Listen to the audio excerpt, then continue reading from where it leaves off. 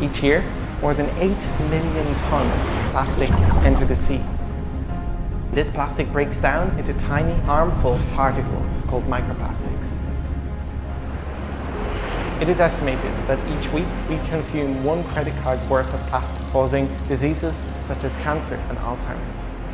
I knew that I had to do something to fight this problem.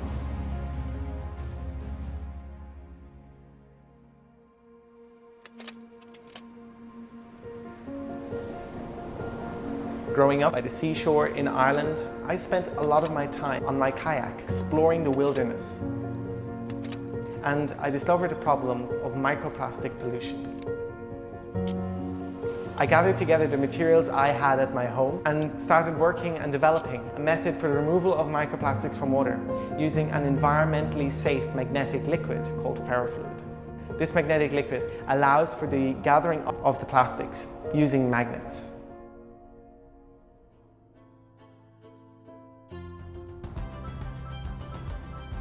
My foundation, the Green Journey Coalition, aims to make microplastic removal a standard on a global scale.